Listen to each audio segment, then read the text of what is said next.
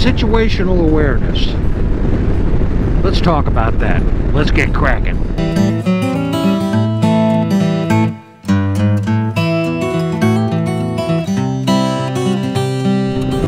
Good moto morning. Welcome to Kraken's Garage. I'm your host, Eric. Today we're going to talk about situational awareness. 99% of the time I travel by myself, and I travel very long distances, and when I need to make a pit stop, a restroom break, or get some gasoline, you never know where you're going to pull off. And when you pull off on an exit and head to the nearest gas station, heavens knows many of them have been pretty sketchy.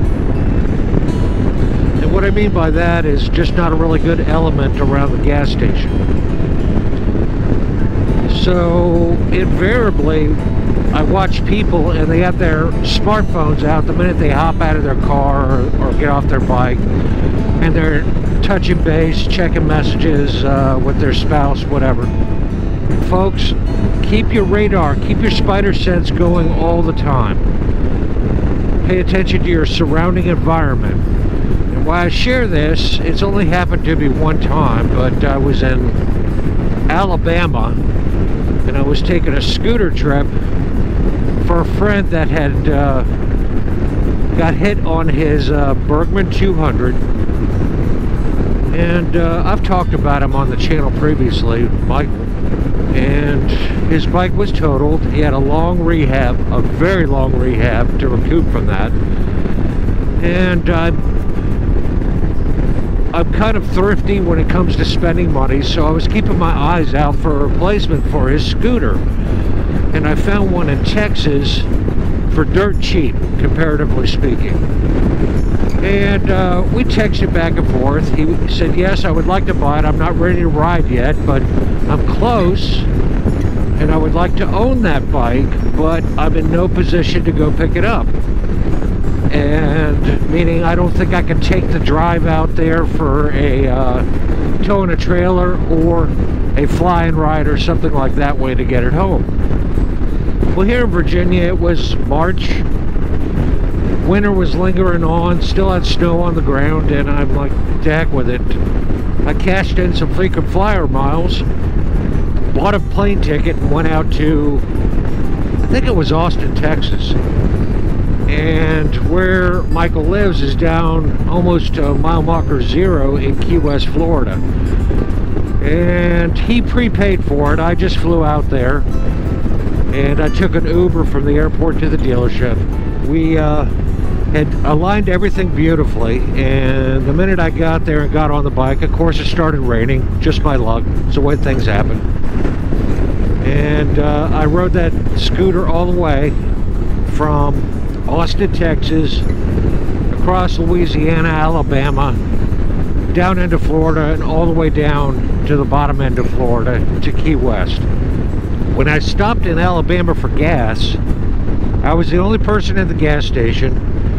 Looked like the storefront was closed, and there was another gentleman, kind of scraggly looking, on the other side of the gas station. So my spidey sense is kind of tingling, and I'm watching as this unfolds. And he starts approaching me, and I'm keeping my peripheral vision on him. And sure enough, he comes up and approaches me while I'm pumping gas, or trying to.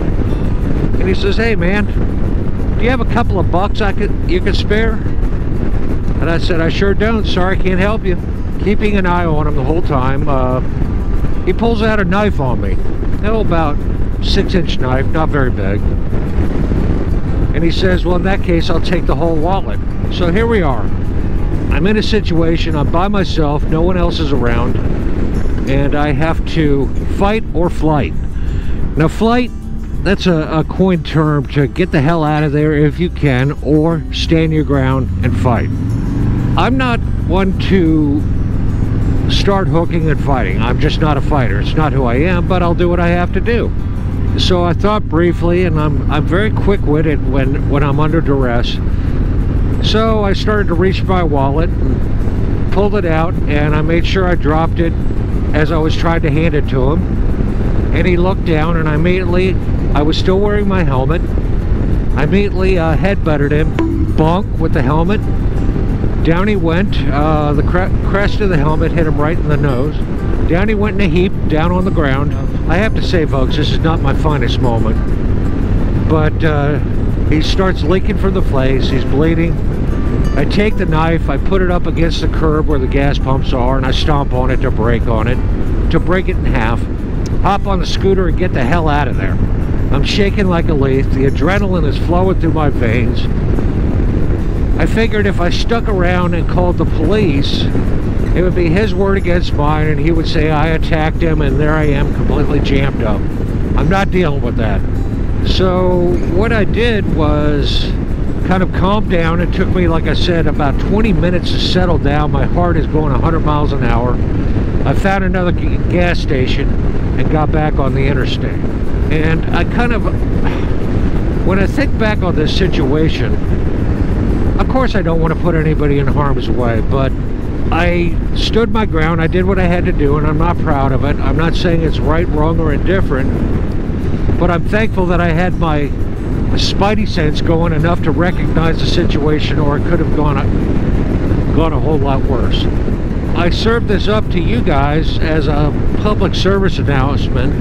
When you pull over for gas or make a pit stop or whatever, there's sometimes some undesirables lingering about, looking to profit from unwary travelers as you pull up, is the best way I can put it. Keep your radar going. If it looks bad, get the hell out of there and move on to the next one. Don't chance it. Keep your radar going. Consider this a public service announcement. Just something to think about. I hope this travel tip helps you from Kraken's Garage. If you like this video, give it a thumbs up. If you didn't like it, give it a thumbs down. If you want to see more in the future, hit that subscribe button right down there in the corner. And remember, folks, go riding. It's good for you, and I'll see you in the next one. Peace.